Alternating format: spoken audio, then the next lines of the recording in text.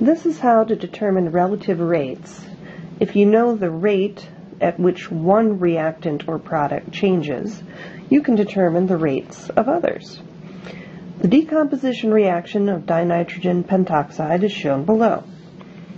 What are the rates of appearance of NO2 and O2, because they're products, at a time when the rate of disappearance of N2O5, it's a reactant, so it's disappearing, is 4.2 times 10 to the minus fifth molar per second? Okay, well this is simply related to the coefficients in front. The rates have to be relative 2 to 4 to 1, just like the coefficients are in the reaction, okay? So if I want to do NO2, okay, and determine its rate, remember I'm given the information 4.2 times 10 to the minus fifth. And let me write it very specifically now. This would be moles of N2O5 per liter of volume, also over the time, which is seconds.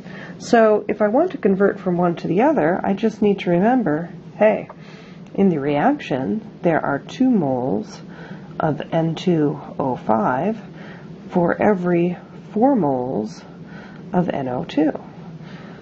That's essentially what I'm doing, so I just have to basically double it, okay, to get it to the rate of NO2 decomposition.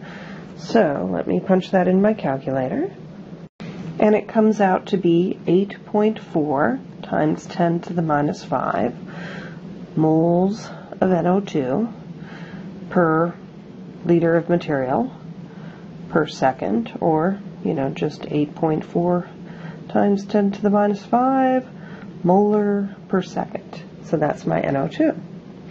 So I did that one for you the long way. Now let me do it the short way, okay?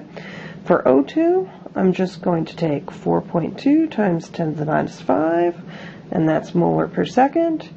I notice that I am coming from N2O5, I am going to oxygen, so I would multiply this by 1/2. Don't need my calculator for that one.